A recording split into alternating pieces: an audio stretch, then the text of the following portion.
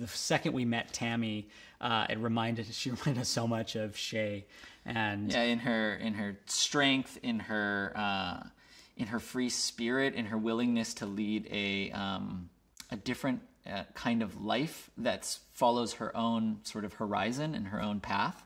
That reminded us a lot of Shailene. And so when we finished, as soon as we finished writing the script, she was the first person we actually sent it to.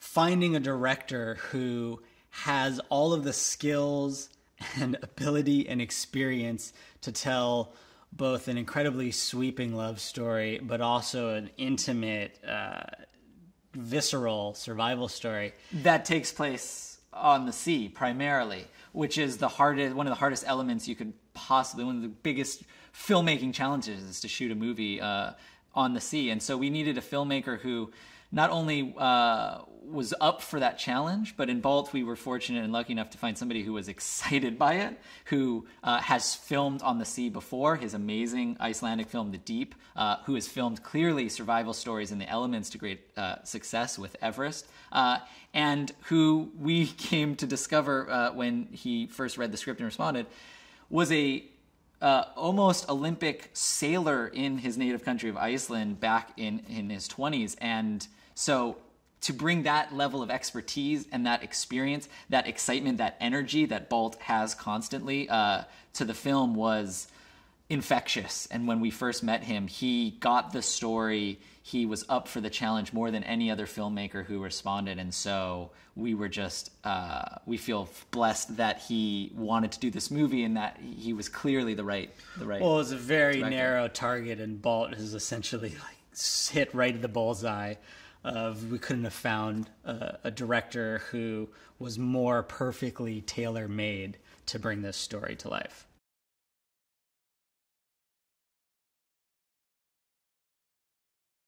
We were basically like 4 or 5 weeks on the water for 12 to 14 hours a day, and up to 30 knots, and I loved it. I think Shailene has done a marvelous job, and so has Sam, and I think you're pretty heartless if you don't connect with Tami. I think, and her, on the relationship, they hit it off. I think the chemistry is wonderful, and partly that's always a luck thing, Do actors connect or not?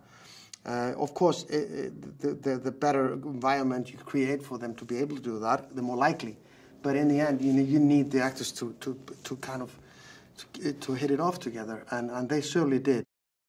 Most of the time, it's about men, struggling with nature or saving each other on boats and stuff like that. And I've done those films, and I think it's great to see it through a female perspective. And I think that's very interesting, and that's why it was also important for me to get the support of the actress. There's something about survival stories that I think, in a way, we can all connect with, because we are all creatures of Mother Earth, and we are all trying to walk through it in some way. And I think to see it to the extreme is something that can be quite satisfactory.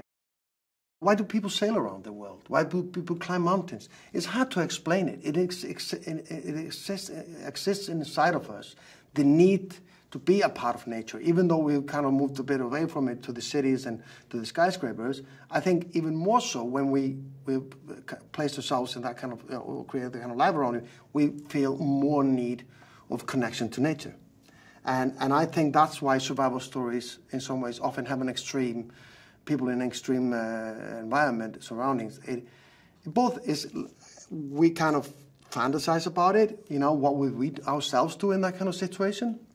And I also think the need of being in that situation.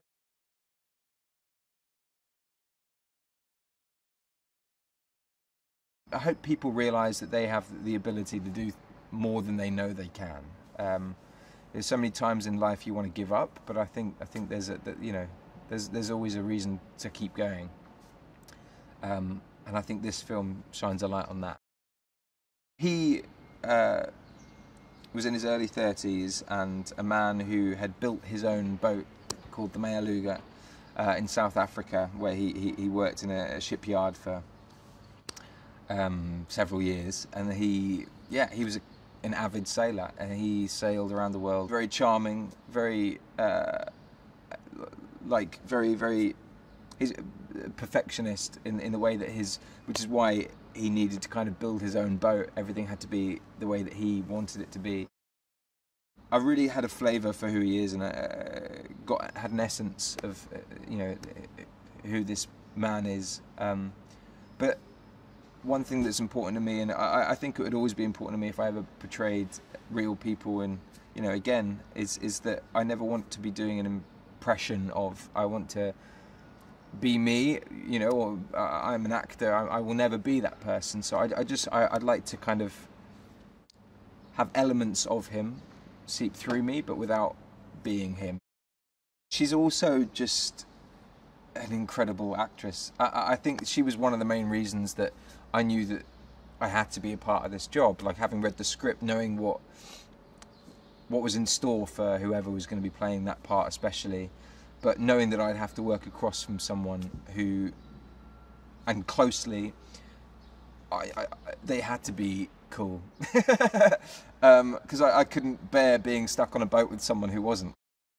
To be able to go to work and actually look forward to going to work and seeing the people who you're working with is apparently rare, but I've been very lucky. But this job especially, I think also due to the fact that we've been in beautiful locations and incredible settings on boats and yachts, jumping off, diving off into the ocean. It's been horrible. But the fact that I get to do that and share that with someone who I genuinely care about is amazing. And I feel very, very fortunate. It doesn't feel like work, and so much of it hasn't felt like work, and that is down to Shay. I think she's made it a very, very comfortable, very, very welcoming, very warm and fun experience.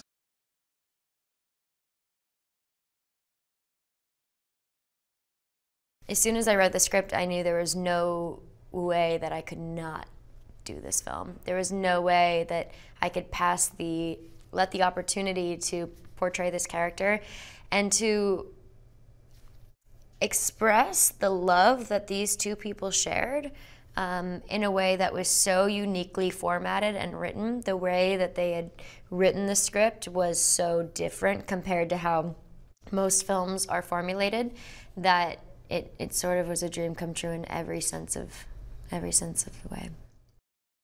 Adrift is a story of survival at sea against all odds after a couple sails into a Class 5 hurricane, one of the most catastrophic hurricanes in recorded history, and their boat seems to capsize.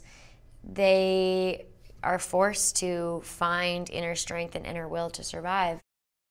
He inspired me so deeply to be a better actor, think of things from different angles, open my eyes to different ways of portraying a character within a certain scenario, and all the while did it with such a humble nature and such a lightness. I learned so much from him.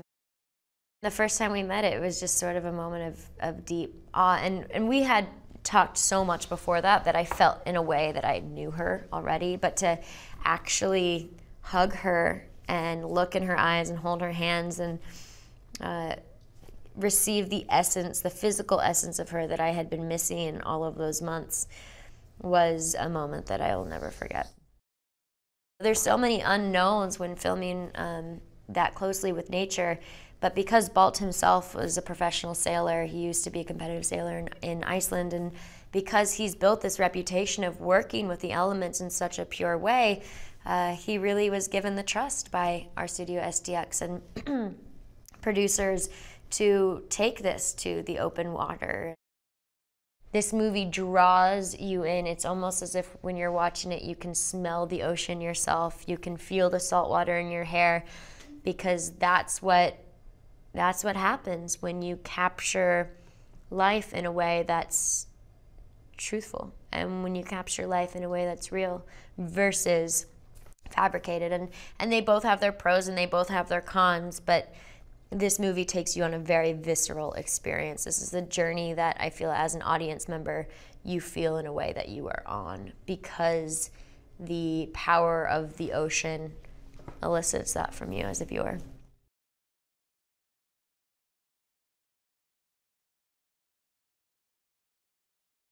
First met Baltasar Skyping, and then met him in Suva when we got here in Fiji. And he has been so accommodating and so gracious. Great director, and I'm just so happy he's in charge. He's, you know, filming on the water is so tough, and he is the guy for that. Quite frankly, when the Kandells and I were putting this together and talking about screenplays and all, we really hoped that Shailene would be the one to raise her hand to do this. And we were just putting it out there to the universe. And so it was so wonderful when she was so excited. She first emailed me and said she was so excited to be a part of the project. The boat looks just like what happened to the boat. I mean, it looks just like the Hazana, and the mast ripped out. I mean, and the one mast just twisted and yanked out. I mean, it's exactly how it looked. It's uncanny how much Sam looks like Richard, for one thing. And I just love Sam. He's just perfect for the part.